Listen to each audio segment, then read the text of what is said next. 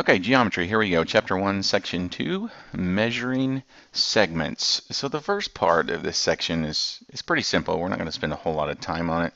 If I have any segment here, I could just take a ruler, and really all they're wanting you to do is grab a ruler or a protractor, just measure that either in centimeters or inches. So real simple, just take care of that on your own.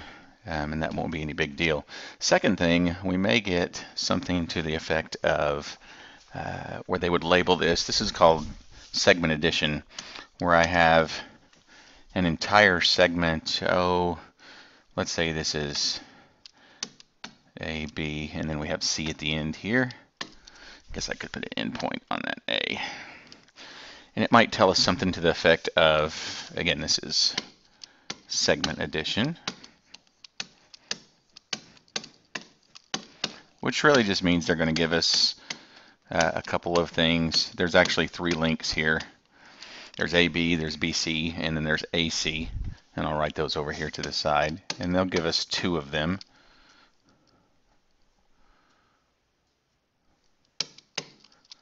Little pause there, sorry about that. And then the total is AC. So they might tell us that AB is 12 and that AC is 38.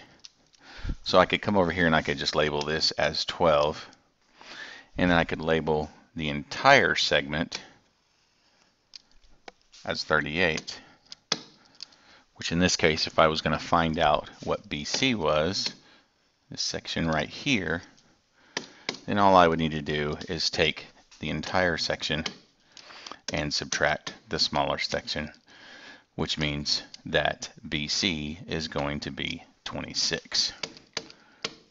So pretty simple segment addition postulate, they call it. Postulate is just a statement.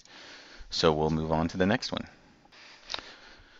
Okay, the next one, they may give you just some variables and a combination of variables and numerals. So we could get something to the effect of maybe this is 2x plus 10, and maybe this one is x plus 5.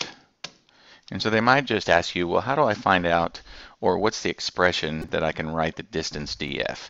Well, since we don't know what x is in this case, really all we would do to find df is add de and ef together. So de plus ef would give us a total of df. So in this case, I'm going to have 2x plus 10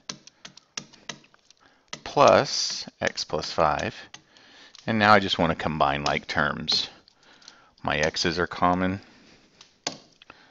my numbers are common, and so in the long run, that's going to give me 3x plus 15.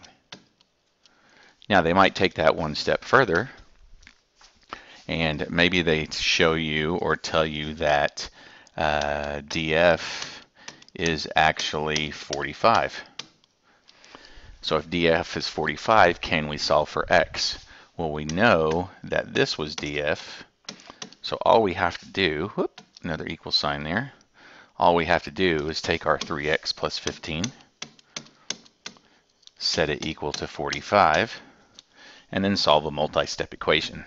So we're going to subtract 15 from both sides and get 3x equals 30. And then we finish it off by dividing both sides by 3, giving us a final answer, if they were asking it, of x equals 10. Then we could go back and we could figure out each individual length as well. So this would be 2 times 10 plus 10, and this would be 10 plus 5, giving us smaller segments of 15 and 30. Lots of different variations that you might see. Check, check. Oh, still on. There we go. So that is it. Really short screencast on measuring segments. So we might use a ruler or protractor. We could use the segment addition postulate, or we might actually use the segment addition postulate with some variables, and that way finding each segment.